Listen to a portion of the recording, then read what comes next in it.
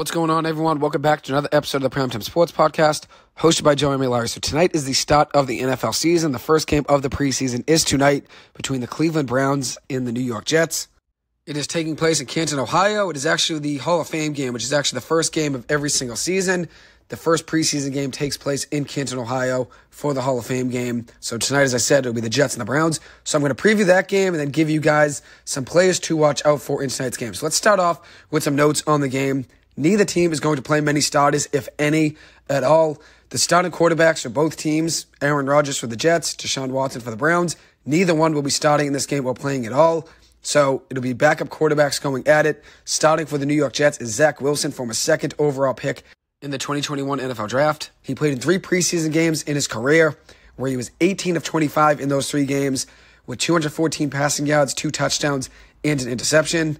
So in his career, his preseason stats are pretty good. Even though it isn't just an exhibition game, these guys are still fighting for spots on every one of these rosters, whether it's the Jets, the Browns, the Giants preseason game against Detroit next week. Every player that's playing in these games, they're all fighting for a roster spot and position on the depth chart. So it's a meaningful game for everybody. Zach Wilson obviously will be the backup quarterback to Aaron Rodgers, but that doesn't mean he's not going to want to go out there and show what he can do. Even though he is the backup quarterback and lost his starting job to Rodgers, you never know if his number's going to get called this season. If Rodgers were to get hurt or miss a game, Wilson would be next up in line. So he obviously wants to put up a good showing tonight in the game. I'm rooting for Zach Wilson to do well. I know the end of last season really was a struggle for him. He had a rough ending to the year. But I think he can flourish as a backup quarterback, learning behind Rodgers. And maybe one day his day will come again. I know a lot of people gave up on him, and it was easy to, considering how things folded last season. But I'm rooting for him to turn things around and get back on track. So next guy I want to mention is the other backup quarterback in tonight's game, and that is Chris Streveler, who will be the backup quarterback tonight for Zach Wilson. Streveler will probably end up getting the most snaps in the game at the quarterback position for the Jets. He actually had a really good showing in the preseason last year, playing in 3 games with 5 touchdowns, 1 interception, and 277 passing yards. Did show a pretty good showing against the Giants in the last preseason game last year. He's going to get himself an opportunity tonight to show what he can do yet again and maybe be the third quarterback on this roster. If they carry 3 guys, he'll probably end up being the third one. So we'll see what he does in tonight's game. Mekhi Becton, who missed all of last season for the Jets, will be starting at tackle tonight. His return would be huge for the Jets' offensive line. He can find a way to stay healthy. They've tried to build the offensive line through the draft over the last few years. They've been struggling with injuries and also guys just not performing. Mekhi Becton has been hurt a ton. He's a guy that they drafted in the first round of 2020, thinking he was going to be the answer for them on the offensive line for years to come, and he struggled to stay healthy. But hopefully he finds a way to stay healthy this season. It gives Rodgers some time to throw and then opens up the run game as well for Breece Hall, who will be coming back from his injury from last season. So Becton will definitely be somebody to watch tonight. Hopefully he progresses and gets himself back on track and is the player that the Jets thought he would be when they drafted him in the first round in 2020. Next up, a guy to watch out for the Jets here is Will McDonald, their first-round pick from this year's draft, a pass rusher out of Iowa State. He's a very good player, very talented. He was actually one of the favorite players in the draft for Mel Kiper. Mel Kiper was very big on him and his athleticism. There were some videos of him right around the draft that went out and were all over the internet of him jumping over cars. That's his athleticism. He can just jump out the gym. So we'll see what he does in tonight's game. He will be starting and playing, which is obviously something to watch for the Jets. As for the Cleveland Browns and who's starting for them, it'll be Kellen Mond getting the starting nod for tonight's game. He was the 3rd-round pick by the Minnesota Vikings in 2021 out of Texas A&M. Hasn't really played at all in his NFL career, but had a very productive career at A&M. For the Aggies, he had 71 passing touchdowns, 27 interceptions, with 22 touchdowns on the ground and 1,600 yards on the ground as well. Had a very good career using his mobility and his agility. We'll see what he does in tonight's game. I'm sure he's going to try to run. Same thing with Dorian Thompson-Robinson, a backup quarterback for the Cleveland Browns. He'll probably get the second most snaps in tonight's game. It'll go Mond and then Thompson-Robinson. DTR is a very agile and electric quarterback. He had a very good season last year at UCLA, 3,100 passing yards with 27 touchdowns to 10 interceptions. Also ran for 645 yards and 12 touchdowns on the ground. He runs the ball very effectively, uses his speed and his athleticism very well. I think he's going to be a guy to keep your eye on in tonight's game. I think he's going to have a great game, and I think he'll be the best quarterback that plays tonight. I think Zach Wilson will do well, and I think Dorian Thompson-Robinson does well. Also, as for some other players to watch out for, Jets undrafted wide receiver Jason Brownlee has had an exceptional training camp for the New York Jets.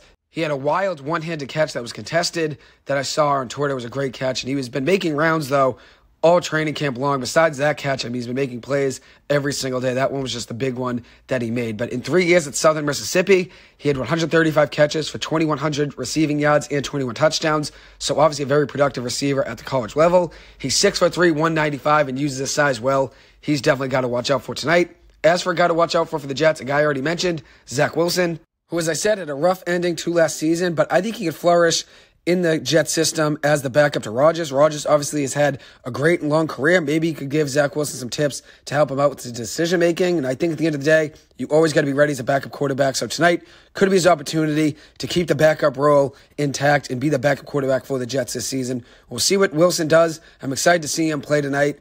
Even if he doesn't get another starting job in the NFL, he's still probably going to be a backup quarterback for the rest of his career, just considering the arm talent. But if he wants to get that starting quarterback job, obviously it's to show what he can do as a backup quarterback here for the Jets. And maybe in a year or so when he's a free agent, if the Jets were to trade him or let him go or not re-sign him, maybe he gets an opportunity elsewhere. This is his third year on his rookie deal. He has a fourth year guaranteed.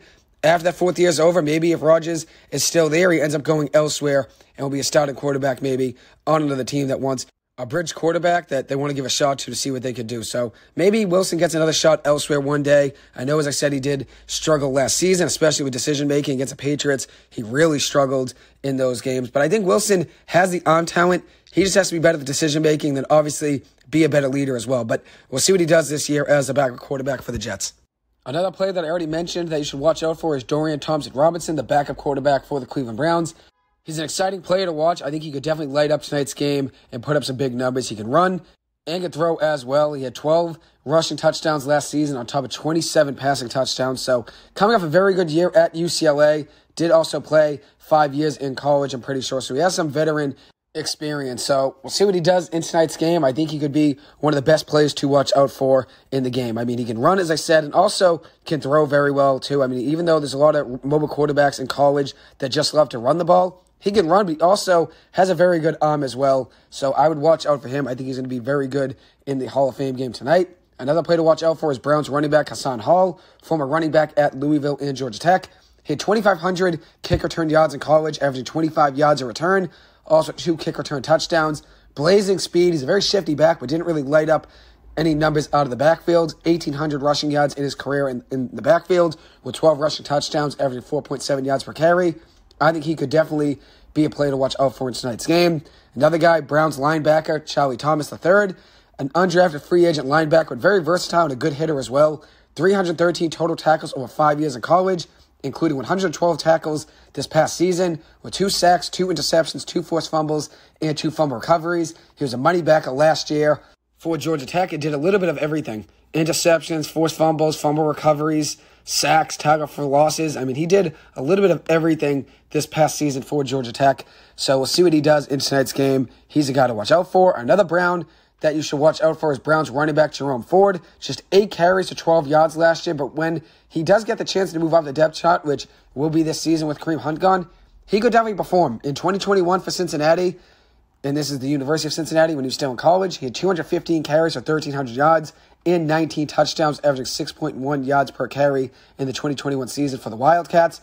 Also had 21 catches in the air with 220 yards receiving and a receiving touchdown that year in 2021. 30 kick returns last year for the Cleveland Browns, averaging 24.1 yards per return. Speedy back, will definitely get more touches this season. Another Jets player to watch out for is Marquise Waters, a safety, an undrafted free agent defensive back for the New York Jets. He can play cornerback, box safety, linebacker, can really just do it all. He played 6 years in college, between 4 years at Duke and 2 years at Texas Tech. In 2022 for Texas Tech, he had 60 total tackles with 13 tackles for a loss, a sack, and an interception.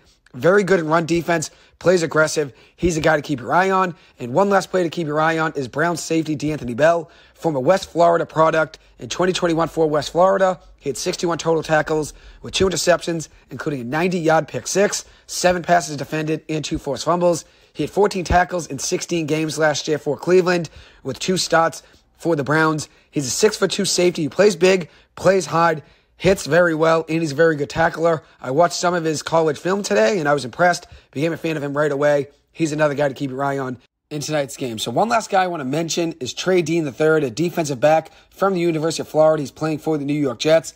He'll be playing in tonight's game. He's a guy to keep your eye on. Very long career for the University of Florida. Played actually 5 seasons for the Gators. Was very active as well. Played in over 10 games in 4 different seasons. Played 9 games in 2020. So he has a lot of experience in the defensive backfield in college, where he played very well for the University of Florida. As I said, 255 total tackles over 5 seasons, with 13.5 tackles for loss, 4.5 sacks, 4 interceptions, and 18 passes defended.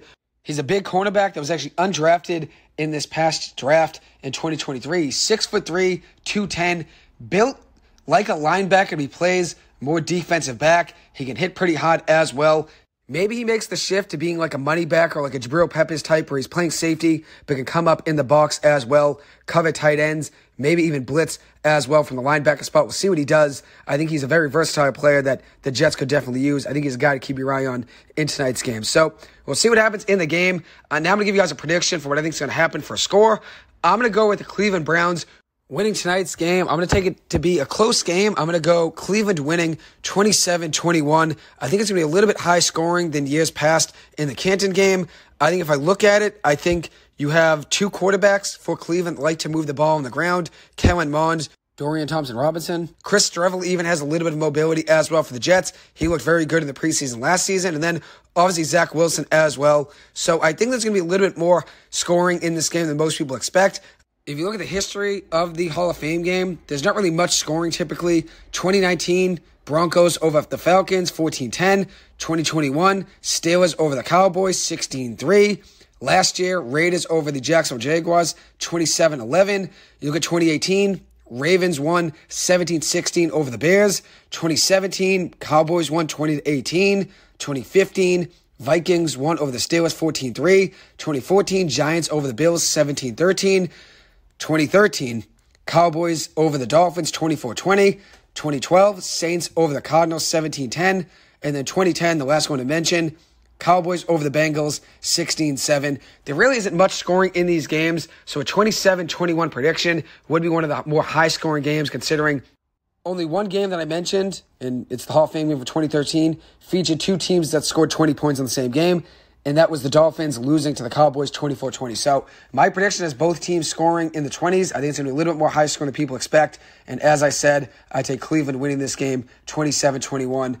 I think maybe even 27-24. I think it'll be a little bit of a close game, but I leave Cleveland to come out as the winner, even though they're slight underdogs right now. So we'll see what happens in the game. Thank you guys so much for taking the time to listen to this. As always, I appreciate it and hope you guys have a good one. Thank you.